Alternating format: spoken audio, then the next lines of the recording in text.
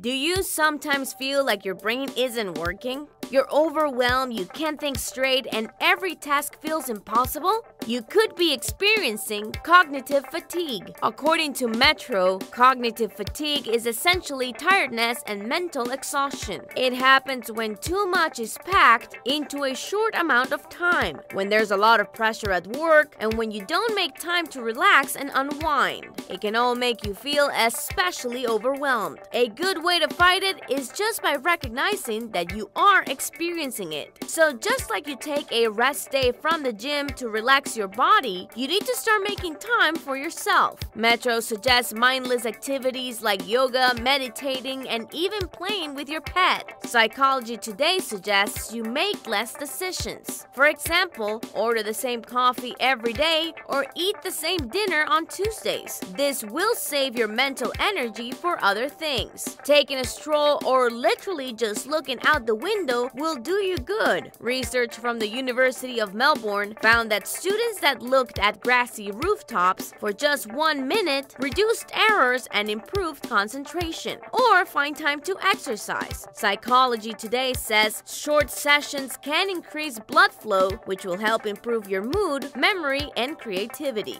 Yes, the hustle is real, but you are stronger than that.